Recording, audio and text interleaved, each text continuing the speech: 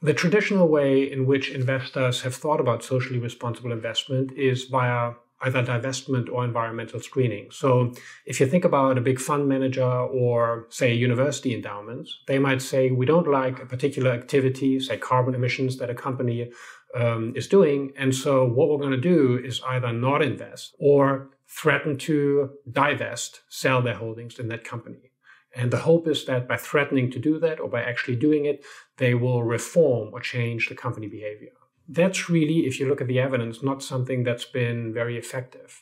And I think it's intuitive why that might be the case, because as the university endowment, say, sells its shares in a particular company, other investors who don't care as much about carbon, who are mainly profit-driven, might simply step in and replace the funding that was lost, say, via divestment.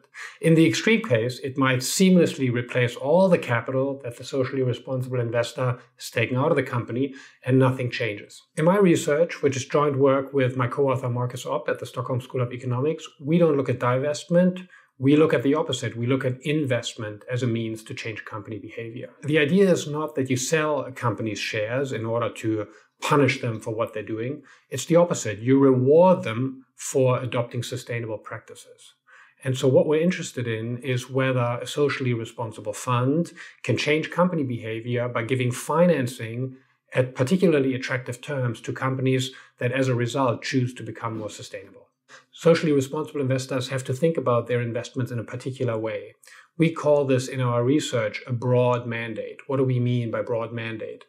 Socially responsible investors have to care about, say, carbon emissions unconditionally, not just if they invest in a particular company that causes these carbon emissions. If they only look at how much carbon is emitted by the companies that we actually invest in, then actually they will not have an impact. What will happen then is they will select companies that have low carbon emissions, but those companies would have had low carbon emissions anyway, whether or not the socially responsible investors had chosen to invest in them. One of the key implications of our research is that in order to have an impact, socially responsible investors have to accept a lower financial return than normal profit-driven investors. Often the finance industry advertises socially responsible investing as being a win-win. You can get higher financial returns, but you can also change the world. But if it were a win-win, we would be in the situation where socially responsible investors just pick companies that are clean anyway and don't change the level of carbon emissions in the economy. And they can only change the level of carbon emissions in the economy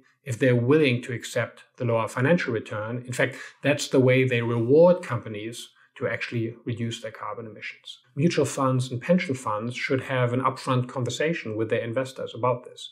In the end, our research suggests that the question is how much financial return are you willing to sacrifice in order to make the world a better place? You could do something relatively similar to what a regular investor would learn, say, in their MBA course that they've taken.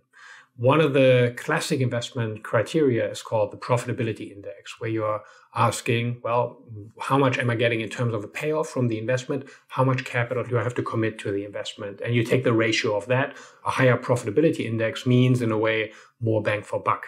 In the social responsibility area, you can do a similar thing. And we develop in our research something that we call the social profitability index. Now it's not just financial return relative to how much you've put into the investment, but it's your socially responsible payoff, meaning a payoff that internalizes the reduction in, say, carbon emissions, divided by how much capital was needed to change a particular company's behavior.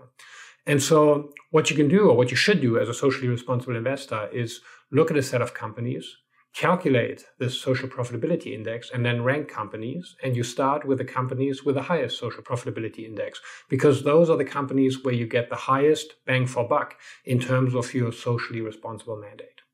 One interesting question is, should we all become socially responsible investors? That's what you might think, right? As all investors in the economy become socially responsible, maybe that's going to lead us to the best outcome. Surprisingly, that's actually not what our research says. Our research says that you would like a mix. You want the socially responsible investors to affect company behavior, to make them more sustainable.